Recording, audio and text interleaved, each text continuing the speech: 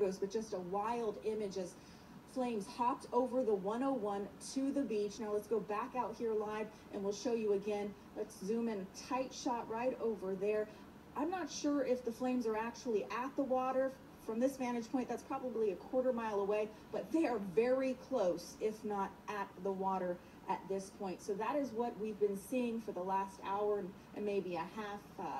But so far, the 101's still open, and that's amazing because the flames have gotten so close, actually hopping over to the other side.